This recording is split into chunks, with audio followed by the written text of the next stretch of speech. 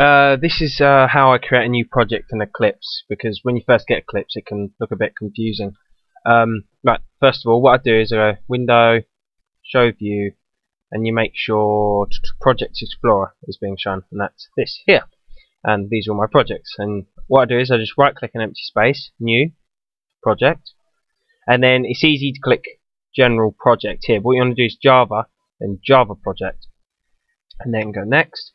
Enter the name of it, my new fancy project, and then it just creates the folder for it, and then click finish. And then what you want to do to create your first piece of source code, you expand the project, expand source, right, there's nothing in it, so you right click source, new class, and if it's your first class you want to make sure it's got the main function in it.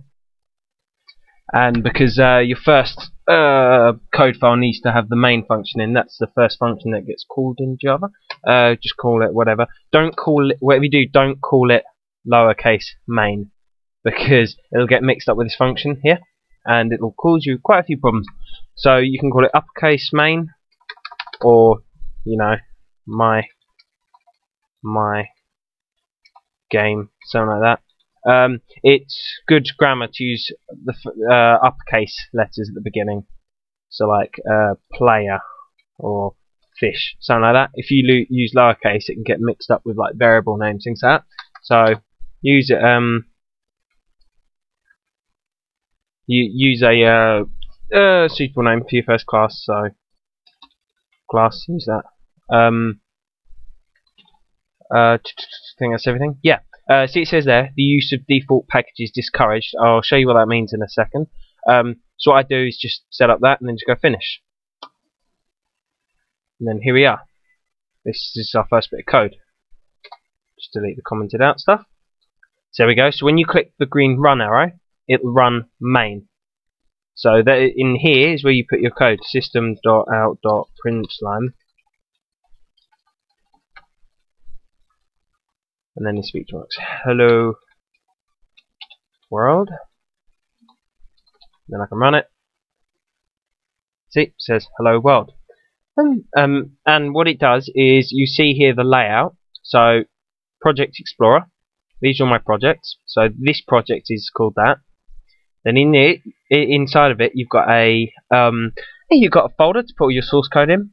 Inside that is your packet, the default package. And what packages are? They're like folders to organize the code. If you've got tons and tons of Java files, you need to organize them all. So like some of them might be related to networking, you know, like to deal with the internet. Some of them might be related to graphics if you're making a game or something like that. And you've got loads. What you do is create packages, and they're just folders. But I don't generally use them for small projects. What it'll do is it'll create a default package, and your code goes in there. If you want to create a project that which uses packages, I do this. So delete this project. This is what I do. So right click on my Project Explorer, New Project, Java Project, name a cool project. Then go finish. And then right click the source folder, new package, and then you can just put code or something like that, lowercase, the folder names, there we go, code, and then you can then right click on code, new class, make sure it's got the main because it's our first thing, and call it start or whatever, finish. So what it does is it, in your source folder, creates another folder called code, and then inside that folder we've got our first bit of code, the start.java.